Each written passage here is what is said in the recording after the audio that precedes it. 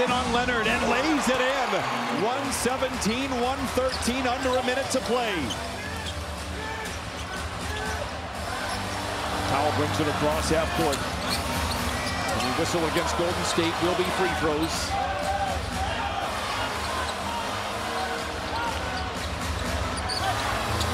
Leonard picked up by Curry, draws the double, swings it to Coffey. He's alone in the corner for three.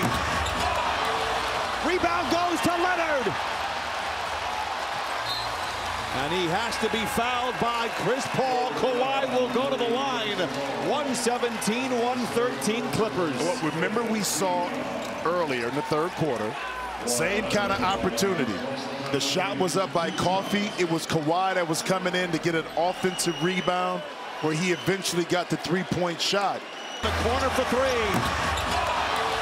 Rebound goes to Leonard. Tight game for Golden State.